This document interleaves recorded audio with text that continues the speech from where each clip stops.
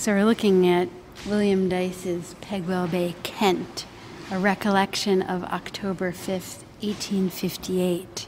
It must be a very specific date. There's actually even a comet up in the sky in the center, which probably was a specific event at that Visible moment. on a particular date in 1858. That notion of the particular, of the specific, seems critical throughout the whole canvas.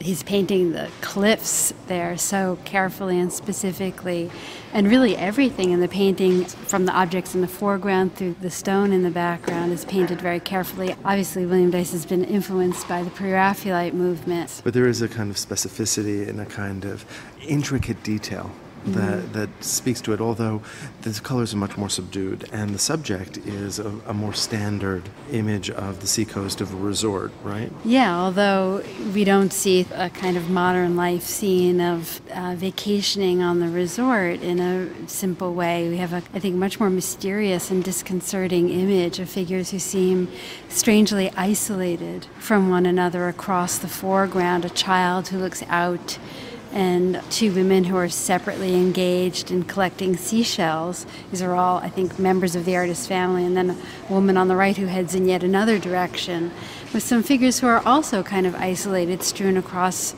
the background. And it's obviously, late in the day, it's low tide, the figures are very small in relationship to the landscape. And there's a clear sense, I think, of human being smallness in relationship to nature, our awe and wonder at nature. I think that makes sense, especially with the comet, right? And those grand cliffs and the distance of the vista. And in a way, the artist is also using color. I mean, even though the women and the boy are dressed in relatively subdued colors, those are still among the brightest colors in the canvas, and they do stand out as something different and apart, not only from each other, but from the landscape. That's true. The landscape exists really apart from them in a kind of timelessness. He seems to be interested in details that seem almost scientific.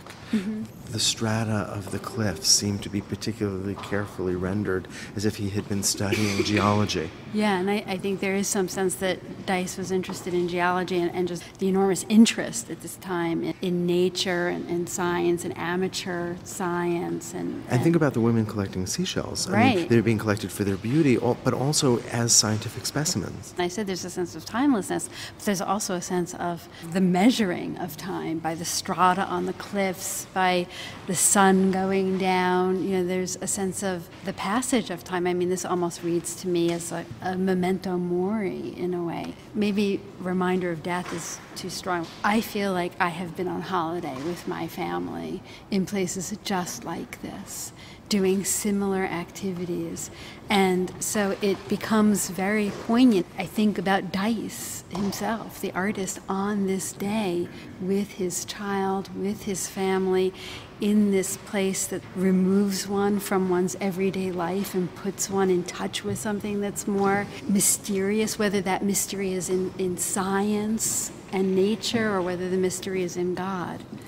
I think that's exactly right, because we have this sense of the specific day, the specific moment, but we also have a sense of the eternal here, of the way in which this scene is encapsulated within this much grander scene of the solar system, of the universe. And so our lives here in the year 2010 are in some ways not so different from William Dyce's in 1858.